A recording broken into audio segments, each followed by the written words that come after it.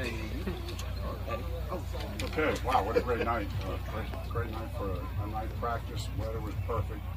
And, one of our biggest crowds that we've had, I think, in this being our 5th year here.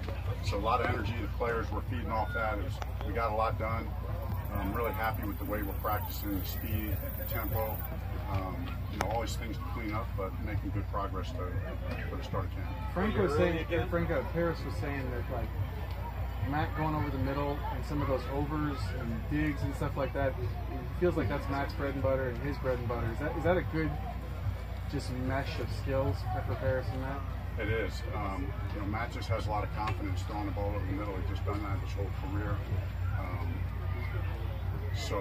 And Paris feels comfortable in there too. A lot of his college stuff was inside there. He's continued to develop. I think those two have a good chemistry. I think Matt's working hard with all the receivers, but Paris has certainly been shining a little bit. Did you finish early again, or on time? Early again? A little bit early, about 5 minutes early. Mike, do you have any conversations with Paris entering this season that were any different than the previous ones? I mean, I know at some point it's just just our belief in him, just reiterating our belief and confidence in him. The stuff he's had been kind of freakish.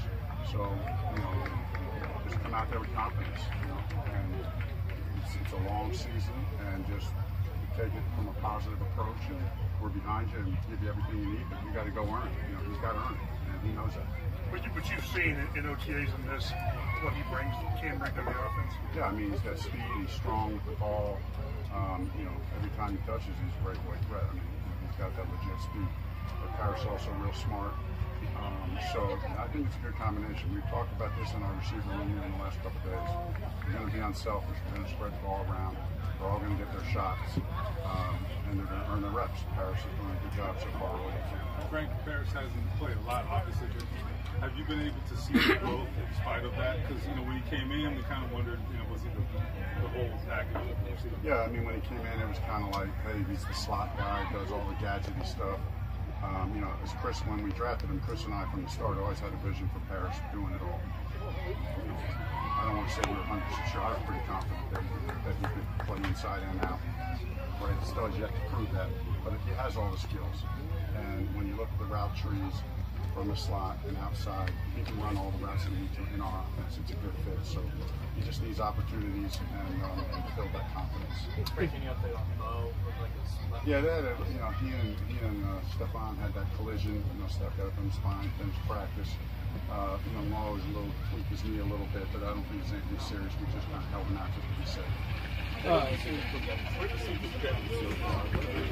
He's a beast. I mean, I've seen the same thing I've seen last year.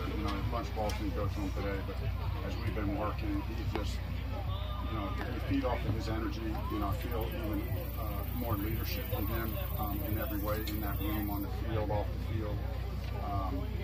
What we love about Pitt is just the ultimate competitor. And I think our offense and our team feed off of that. We feel his toughness, we feel his competitiveness, and for us to continue to grow as a team, that's the kind of thing that we need to build. Any high points that one on the sideline, that's kind of like what he does. That's exactly what he does. And then the other thing he does a lot of things. He does that. He's physical in the run game, right? And we love to throw him those shallow routes and those crossing routes and put him in his hands and let him run with it, because he gets behind him when he's got the ball in chance. We've seen a lot of guys kind of slipping a little bit. Is there any concern? The field's still a little down. I mean, from that rain that we had. So you guys saw the other day, it was pretty slippery out here. I was hoping that it would be kind of back to normal, but it probably just needs another day to get. Fields are in great shape, but there was a lot of rain. I mean, it was coming down hard up here, and so it was good today, but it was still a little slippery. Ashton Dillon's had some nice catches so far. You feel like at this stage in his progression, this is kind of his opportunity to lock in a little more at receiver, since he's kind of got the special teams part down pat. Yeah, I cannot emphasize how strongly we feel about Ashton Dillon, and that he's going to play a role in this offense. And he's proven it, he's earned it. He's going to have to continue to prove it and continue to earn it.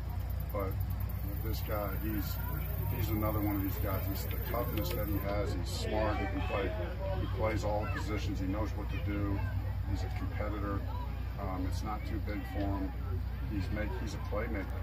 We love him, and so I'm planning on him making a contribution. We're all planning on him making making a significant contribution to not only special teams but to the offense this year. Right, Coach, you guys faced Flus in practice. A lot of underneath stuff is kind of looking at the tape. Is that similar with Gus, or I guess what are? A little bit. You know, when Gus is playing the Seattle 3 that he's famous for, you know, one of the guys who kind of originated in that group of guys that originated. So there's times when they get knocked, you know, that we got to check it down. And that's our primary thing on defense. So, you know, but then we look to try to create shots, and Matt's going to experiment a little bit in practice and try to test it. You know, test it. We got to test certain things in training camp now, but we also still got to continue to be patient and get the ball in. Frank, when you talk about the practices running at this clip, I mean, you got to get that from the second team offense too. What impact has Nick Foles had on that? Yeah, I mean, he and Matt are a great pair. I mean, they're very different, but Nick is real, like, Matt is just all business, and you know, and his work. I mean, it's work. You know, Nick he keeps things real simple. You know what I mean? He just keeps things real simple. He doesn't want to overcomplicate it. He doesn't want 1,000 million checks. You know, he just wants a handful of things, and let me just go play ball. Let me feel it out. And so both of those lead to fast tempo. So the way those two guys are leading the offense has been exactly what we need. Coach, how Helping Reggie on the coaching staff so far. Reggie's been unbelievable. I cannot tell you how fast an adjustment he's made to kind of coaching life. He's had an impact in that room already. You can see it. A couple things technically that he brings to the table, the way he's teaching them to get in and out of breaks, I think. I see it. I saw it in OTAs. I feel like we've gotten better. And then I just think the air of confidence that Reggie has, and that he's played at such a high level. So really looking forward to the guys feeding off of that as well. Last one here. Naheem was excited about him and Jonathan getting to play together in the same formation. How much does having Matt kind of allow you to get even more creative with that and expand that, just with how he's used the running back over his... Yeah. Very, very comfortable with it. Matt's very comfortable with it. He's very comfortable with Naheem. I think he and Naheem have worked a lot this offseason together. So we can utilize Naheem in a number of different ways where we line him up, like you said, throw in the backfield, with JT, or put him anywhere in the formation and feel like there's going to be confidence there. Naheem's, as we've said all along, he's just a guy who's going to be involved in this offense. He's magnetic when he has the ball in his hands. We feed off of his energy. I continue to be excited about, I know everybody talks about our skill, that we have enough quote-unquote skill in different positions. But I just think, I'm hoping that we surprise a lot of people with how it looks. Okay, thanks guys. Got Michael Pittman.